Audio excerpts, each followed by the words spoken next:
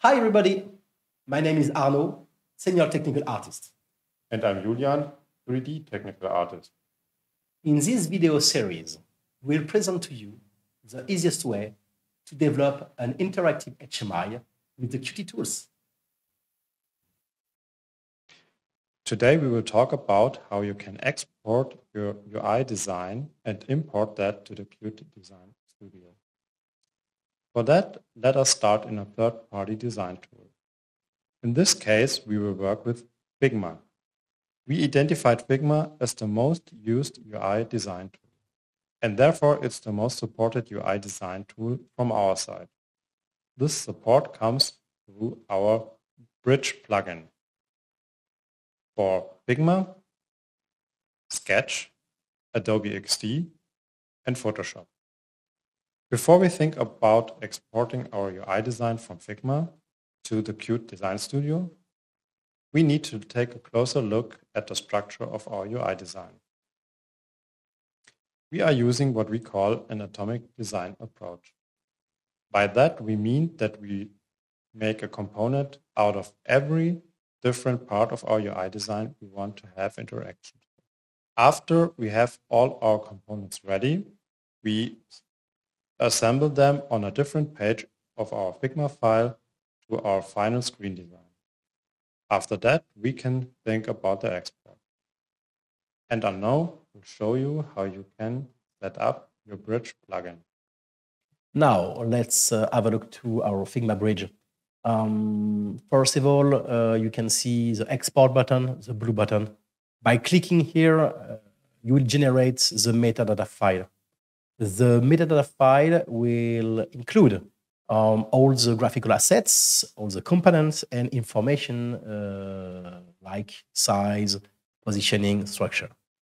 But before I press on this button, first of all, you have to select all your graphical assets, group, components, and choose how you want to export as.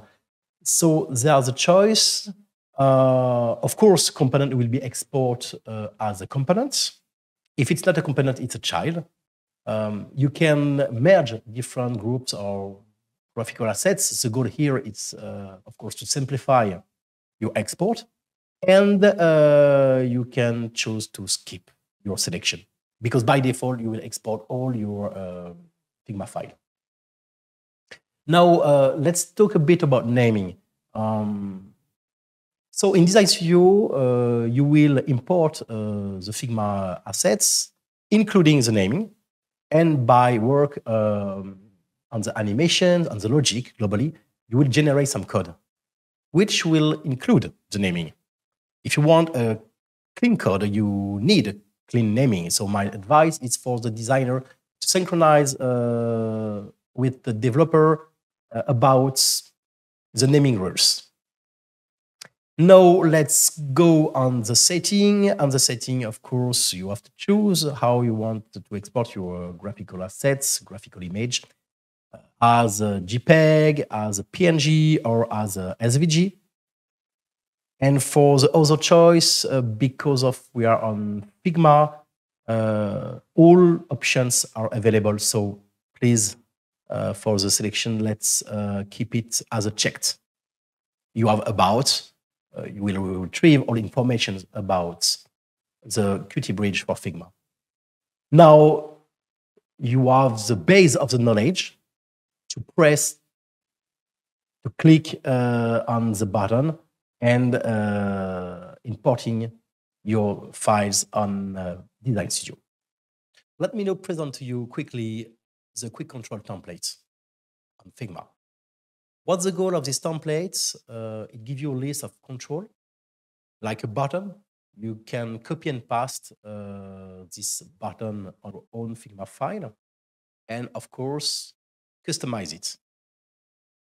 On Design Studio, we will not import only graphical button assets. You will import a quick control assets, like a button already clickable.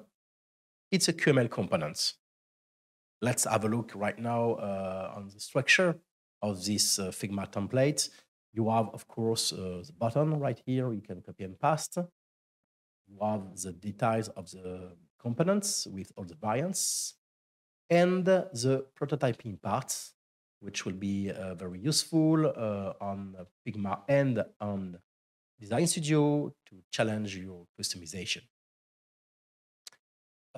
Here you have the list of the control currently available, like checkbox, button, dial, slider, and so on and so on. I added a link of the YouTube video of Brooke Cronin. He will be explained with more details how to work with this very useful template. The last thing we want to show you in this video is our cute bridge tutorial. You get access to this file together with the Figma Bridge plugin. Here, one of our solution engineers collected best practices for preparing your Figma file for the export to Design Studio, so you can work faster and more aligned with the working process in Qt Design Studio. We wish you a happy learning experience, and we will provide you with different links in the video description.